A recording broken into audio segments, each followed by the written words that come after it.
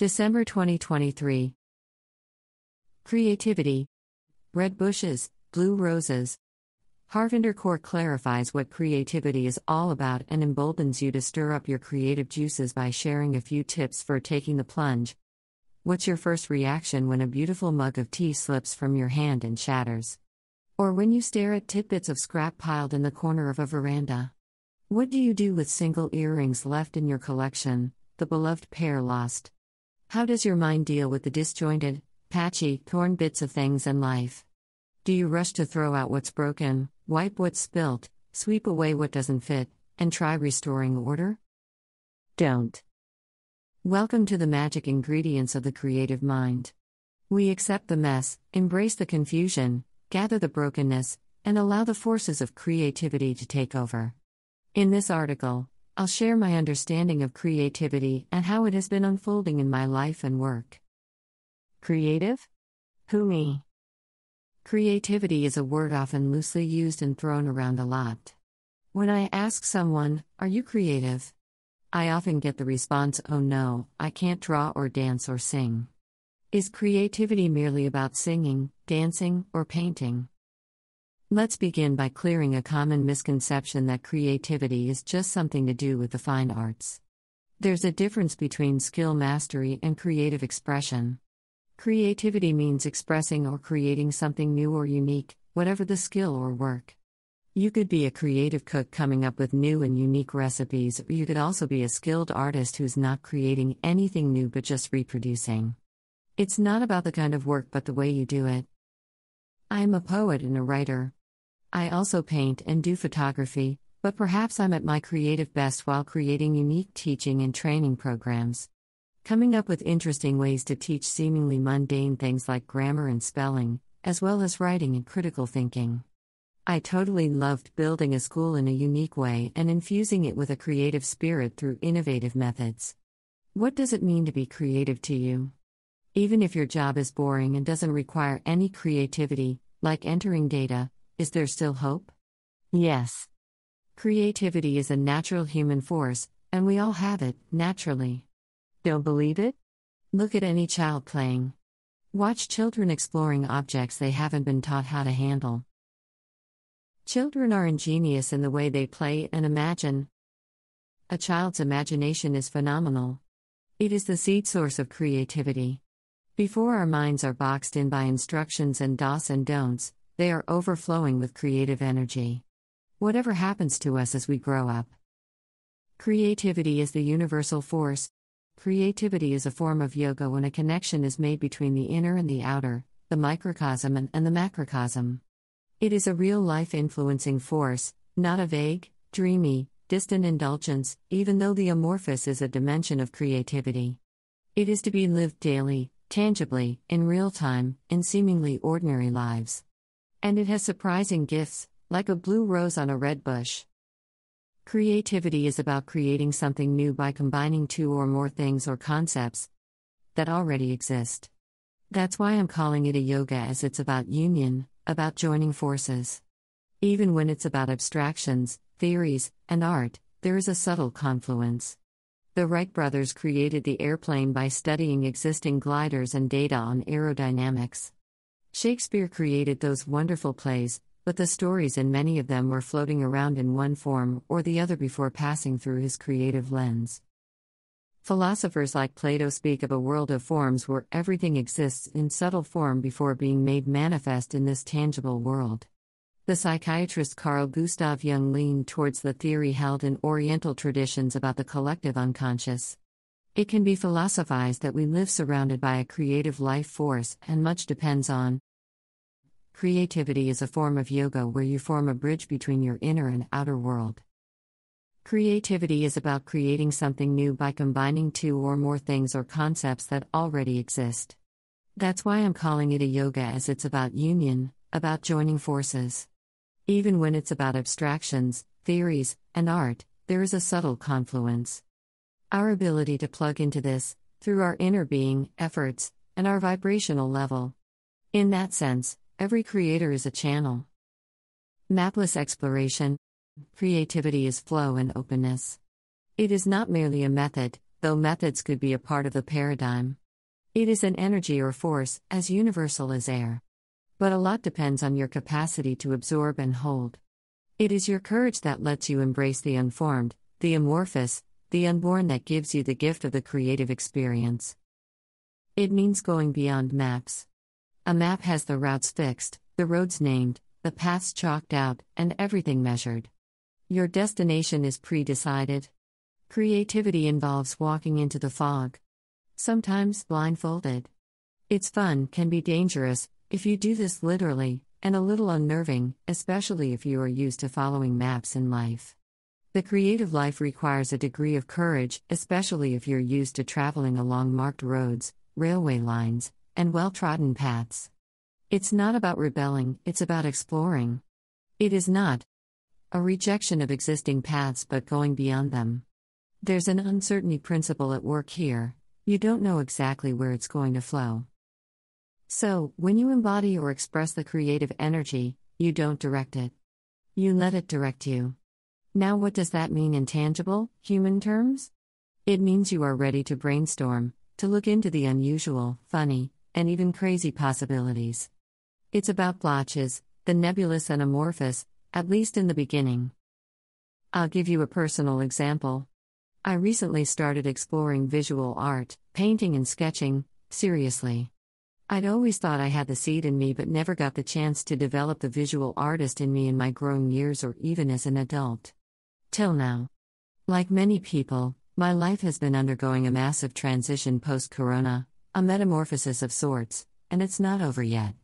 Amidst the storm of loss, death, and disease that swept through so many lives, mine included, leading to change I wasn't anticipating, I had to gather broken pieces together. That's when I started taking art classes. I didn't take the route of learning step by step.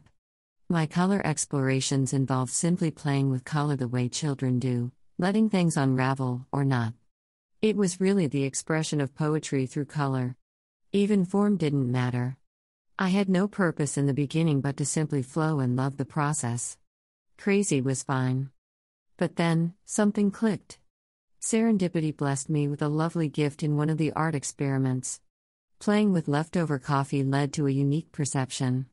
I began to see shapes in what just seemed like messy blotches. It was such an eye-opener, to be able to see unique characters who could tell a story from a piece of paper. A bit like a child pointing to a familiar shape in the clouds. I kept experimenting and developed this further. In fact, I have now made it a part of an online course on imaginative writing, which I'm teaching. Who could have imagined that a pinch of coffee powder could lead to such an amazing eureka experience, where your entire creative vision can be taken to the next level? Embracing the new. As growth happens, our languages need to change, and by language, I mean all forms of expression.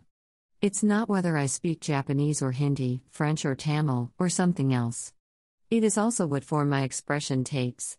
Maybe I don't want to use words at all, so I pick up a paintbrush or charcoal stick. I write, I paint, I create, I laugh, I rage, I become silent. I've often been asked how or why I express myself in so many different ways. Once my publisher asked me why I write in varied genres, from tiny poems, long poetic satires, and free verse to fiction and nonfiction, that too in more than one language. Then there's photography and painting. Perhaps the most beautiful form is when I put them together to create a medley of experiences in the form of a mayful, where people and hearts connect through a synthesis of these expressions. Harvinder's creative outpourings involving coffee and color on paper.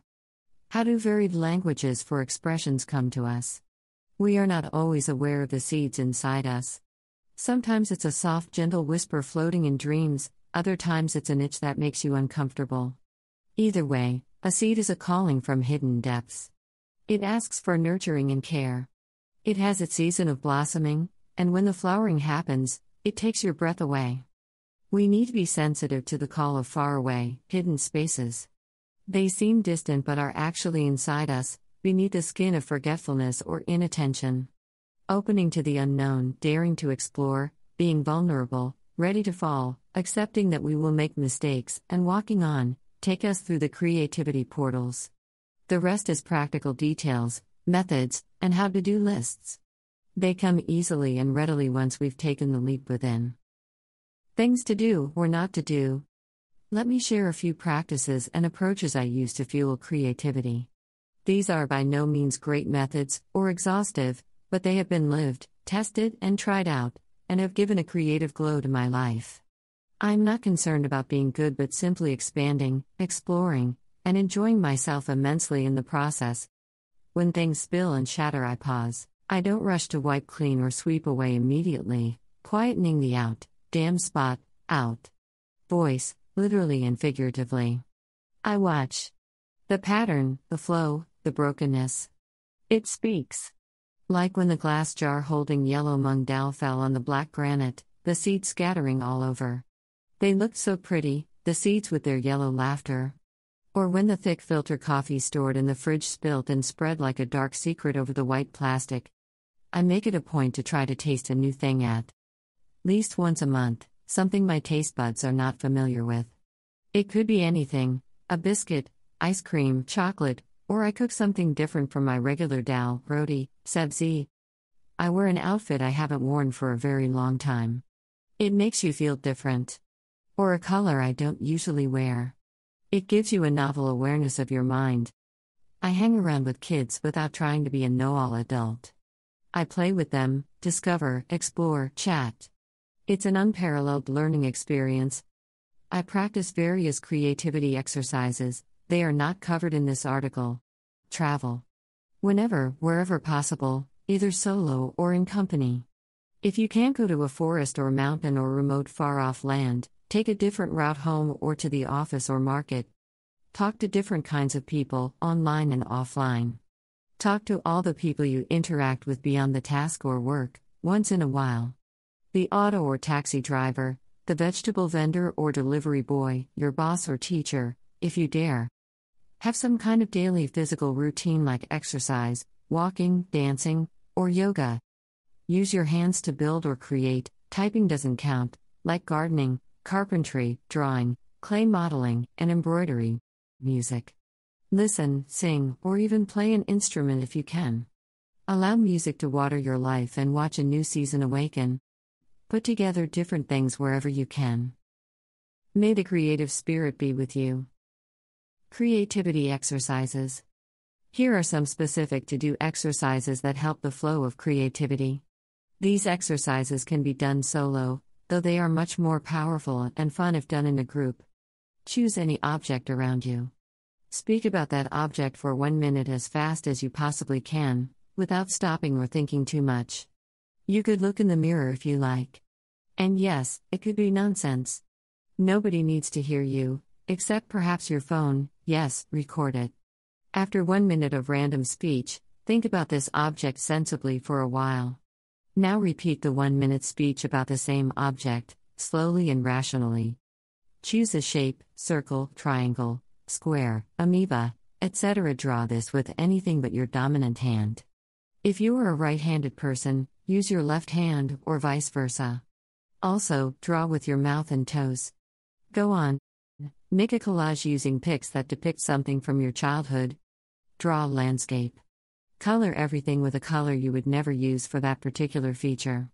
For instance, your sky could be red, clouds blue, trees purple, and the river yellow. You don't have to be a great artist. Just have fun. Spend a day noting only smells, foul or fair, faint or intense. We don't give enough importance to smells, except when they are strong. It will be an eye-opener. Create an entirely new word using any or all the languages you know and explain its meaning. Imagine the last day of your life. Write a letter to your future self. Create a gibberish song and sing it. Please record it on your phone. Close your eyes. Think of a familiar face. It could be a friend, a member of your family, or a well-known personality. You should know that person's face well. Draw it. It doesn't matter if you can't draw well or at all. You could make a cartoon or an emoji, but make sure you highlight what you think are the main features. Now take a look at that person's face and compare. Draw a tree. Hang different things on the branches, anything except leaves, flowers, and birds. You can't repeat a thing. 10 monkeys don't count. Pick a random picture of a real person from the internet about whom you know nothing and write about that person. Use your imagination to spice up the profile. After that, do some research to find out facts about the person and compare your notes. Pick an object from around where you live, your home, or your office. Write a letter to that thing as if it were a real person. Think of a person you want to say I love you to. It need not be romantic. Say it in 10 different ways without using the word love. Pick a movie you haven't seen. Play a scene in mute mode where people are talking. Write dialogues of your own. You can compare them with the original ones afterwards. Harvinder Kaur is a writer, poet, and educator. Her creative and impactful work spanning over 3 decades includes teaching, creating unique training courses/workshops, and building and running a school, among other things. You can learn about her beautiful online course on imaginative writing and other works at www.harvinderkaur.com.